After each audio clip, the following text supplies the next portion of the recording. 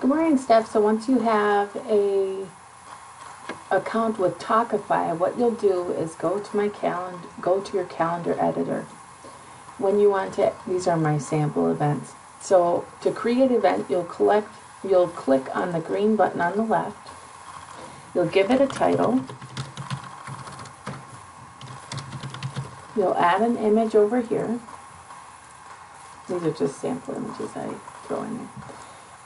Event day and time, let's say it's going to be Fridays in October at 10 a.m. Great.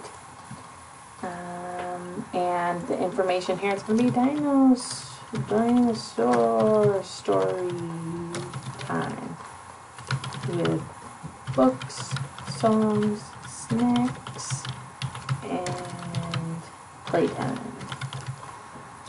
Okay.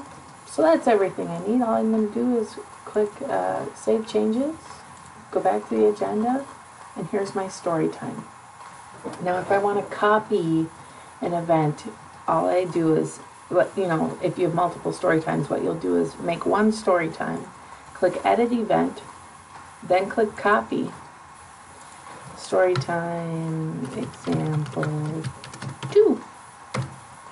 And it's not going to be on the 18th, it's going to be on the 25th, and this one's going to be a pig story time.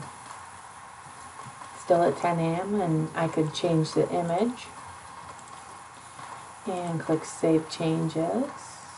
Now let's go see it. Here's the story time number 2, so story time 1. So it's really nice and it makes your images look really good.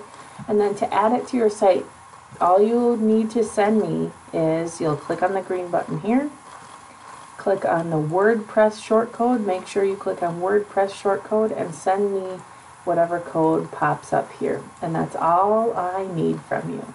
Sound good? Thank you. Have a